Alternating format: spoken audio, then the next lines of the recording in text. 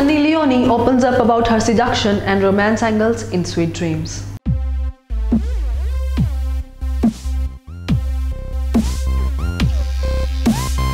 Hey Scoopers, you get it absolutely right.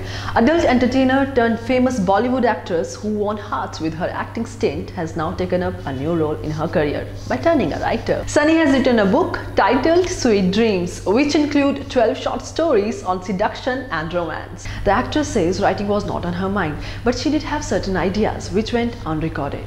Writing wasn't on my mind. I thought about different stories and ideas throughout the years, but nothing really that I could write down. This is the first time I have written something like this. The bombshell revealed. When the publishing house Jargon Books came to her with the idea of writing 12 short erotic stories, she took it up as a challenge and finished them in a span of 3 months. Even though the stories talk about seduction, Leone ensured that she does not cross any line which would make the readers, especially women, feel uncomfortable. Well babe, the story written by you must have the best seduction process involved. For more scoops, stay with us at Vscoop and do mention on the comment section below about the story.